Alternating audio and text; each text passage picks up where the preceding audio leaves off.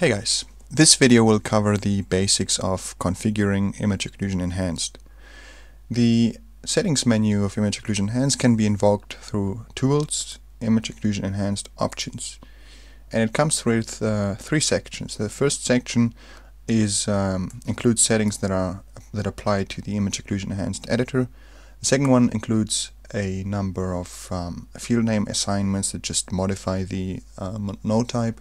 And then you have a number of small miscellaneous settings that are advanced stuff that govern, for instance, which fields will be label specific, or rather structure specific, and which fields will be relevant to all of the nodes generated in image occlusion. Okay, so as you can see, there's a lot of things you can customize in here as far as the editor settings are concerned. Question mask is the mask that is applied on all of the shapes that are relevant to the question. So if you're asked about a specific structure, this color will appear on top of that structure. All of the other masks, or all of the other structures that might be covered, will be covered with this color right here, the other masks color. And then we have the lines color, which just governs how the labels, or rather how the lines you might use for labels, will be colored. Other settings include the width of label lines, the font, the label size. All of these can be customized however you want. Now, as far as the custom field names are concerned, the reason we have this section down here is because you can't rename any of the standard fields through the normal node type dialog with an Anki. And that's because the add-on has to have some way of knowing which field corresponds to which field in its internal representation. It has to know that the ID field is called this and this, and the header field is called this and that, etc.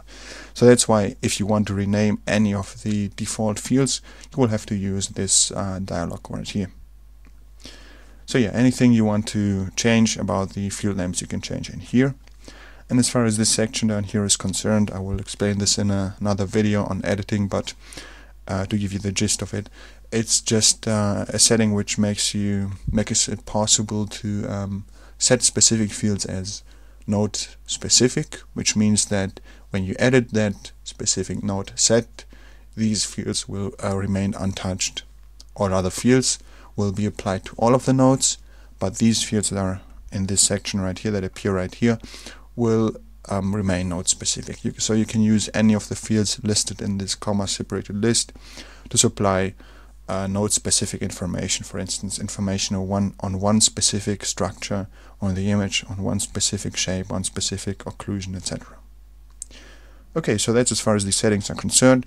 You can restore the settings and just apply the defaults by using this button right here. And these settings will also be synced across different machines. So if you got a Anki web account and use the syncing features, then these settings will also be synced across your devices. Alright, so that's as far as the settings are concerned. I hope you enjoyed this quick overview. I hope you will tune back in for another video. I hope to see you soon, and yeah, bye.